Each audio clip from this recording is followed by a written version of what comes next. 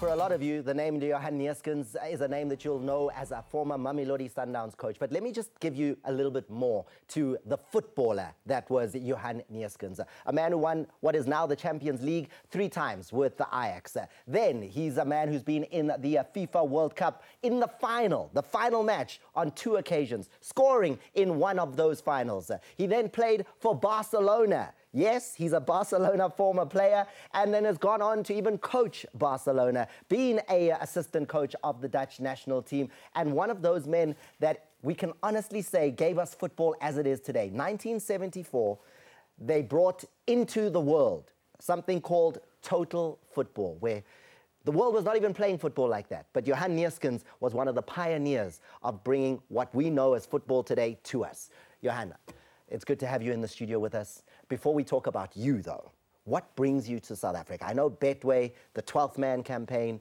looking to uplift legends of football. What are you doing here with Betway and 12th Man? Yeah, first of all, it is great to be back again, and especially also with this program.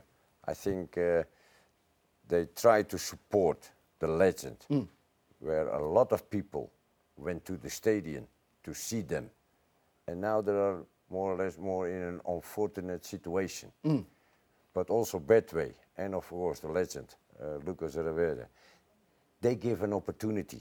So they did, and still it is going on for 6 months. That is a project where they want to see where are the skills of these people. There were 5 ladies who played for the national team of Van. Yes, let me just tell South Africans, Portia Modise, Figile Sitole, Gabo Zita, Gloria Salela, Smongile Kumalo. Those are the 5 former Banyana women who are now on a course with you, and they were allowed to bring another coach along with them from their community. Yes. Those are the 5 women. With the men, it's Steve Lekolea, Edwin Puntales, Steve Sekalo, Andris Mpondo, Maimani Piri. They also got to bring another coach from the community so you can help them to get their D license. Yeah, because they went through a lot of items and topics. Let's say, where are the skills of these people? Because not everybody makes it maybe as a football coach. But they did with a lot of expertise from other people, let's say broadcasting or social media, finances, maybe a club manager or an administrator.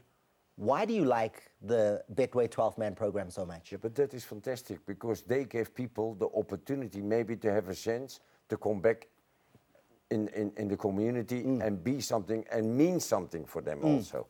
So. And now they have it, and we are here of the invitation of Betway, and we work together with the 2 instructors of SAFA. What we with the KNVB, we work very closely together, and that is great with the knowledge of us with SAFA together to bring that over to these players. What I want to do now is pick your brain a little bit. Total football. What comes up in your minds in 1974 where football was played by the striker stays there, the midfielder doesn't cross this line, the defender never comes over the halfway line? Your Dutch team in 1974, the one that you played in, changed the game. How did you come up with everybody can do anything? Yeah, but that is the work of the coach. At that time we had the coach, Mr. Michels.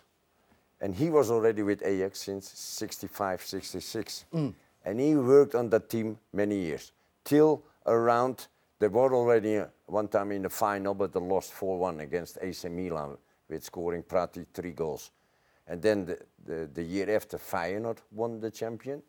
And then in the 1970, it was the first time, and I was part of it, that we win on Wembley against the Greek team, Panathinaikos, 2-0. But then also in that season, the team started, because Michels was finding players who can put pressure on the half, on very deep high, on the half of the opponent. Every day we worked on that, but a lot of movements. You attack, another one take your position and defend. The right fullback overlaps me as a midfield player. No one was doing this in the world, eh? No, and at that time the offside was also different. So we played nearly to the midfield, but also sometimes Barcelona does.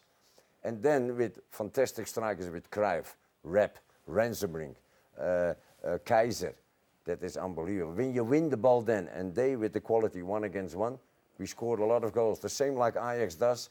Ajax now with 1 game to go, they have played 33 games in the league and they scored 115 times. And you, people say, were the first, amongst the first anyway, box-to-box midfielders.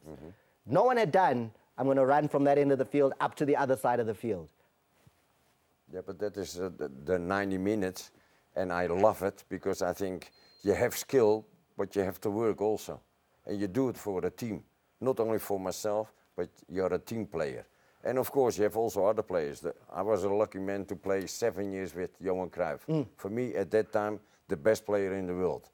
But he had so much football knowledge because you prepare yourself for the game, and the coach says this and this. We are 5 minutes in the game, and maybe the opponent changed something. He saw it, and he said, hey, you more up, you more down, now we're going to play. Coaching on the field. Yeah. Now, back in the 70s, Johan Neeskens moves to Barcelona.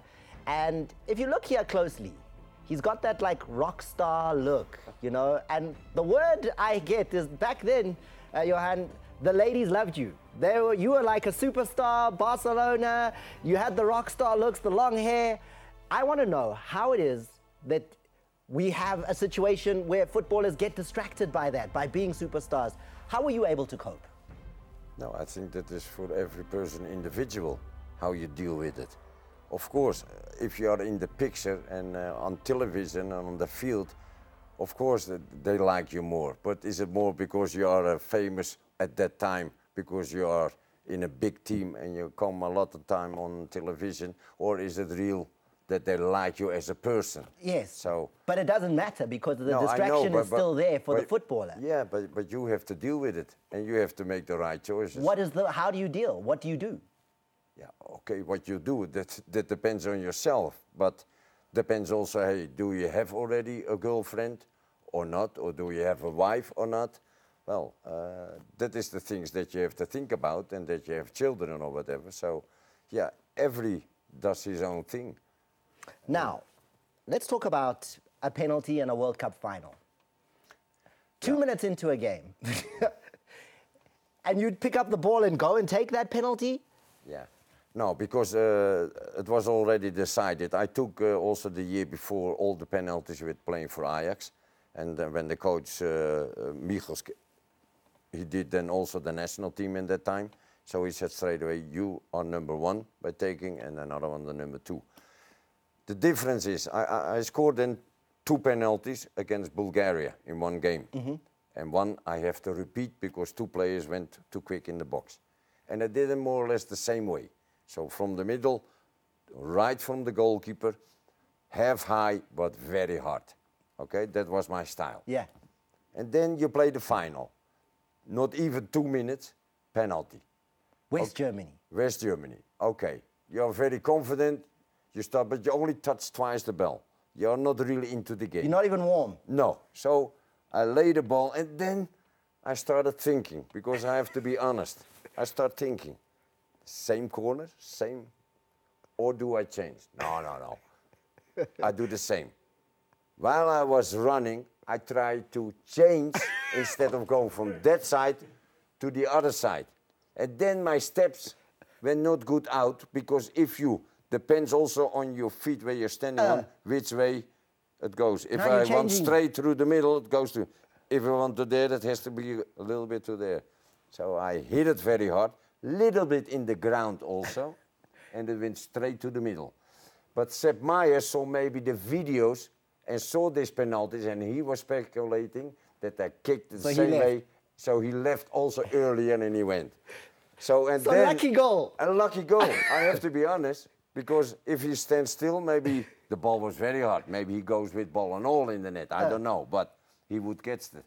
And after that, it is funny, because then the next World Cup, maybe somebody takes the penalty similar, and they say, Alan Neeskens, like he took all the time this kind of penalty. You were thinking about it, but meanwhile, I changed my mind on my way. Yeah. Oh, God, kick it, mistake. Tell me about Messi, Iniesta, Ronaldinho, coaching players like that. I think that is where every trainer dreaming of to work with these players. You don't have to learn them to how to stop the ball, how to pass, because that they know. So what's your job? The most important thing is to bring all noses in the same direction, that there is an hierarchy. Can all the players deal with it, or thinks one, he is better than the other one? And that is a very big problem, and that is sometimes that existed. Is that the job of the coach? Yeah, when you've got especially players of with that this quality. Your job is just to manage the ego. Yeah, and that you have find a good balance all with them, that, yeah, we have to attack, but everybody has to do the job when they are defending also, when it is necessary. And that is the toughest what you have, because the crowd loves some people, some players, and maybe if he doesn't do his work, they don't see it really. We only see the nice things. We look a different way. Johan, it's an absolute pleasure to have had a chance to speak to you. One of the greatest footballers ever to kick the ball. And I think the Betway 12th man, the legends who are on the course with you, are lucky to have your experience and you giving them that coaching for their D license. It is a pleasure to be here, and I hope that it is not the last time. No, we can't allow it to be the last time, because we got plenty more stories we need to get out of you. Johan Neeskens.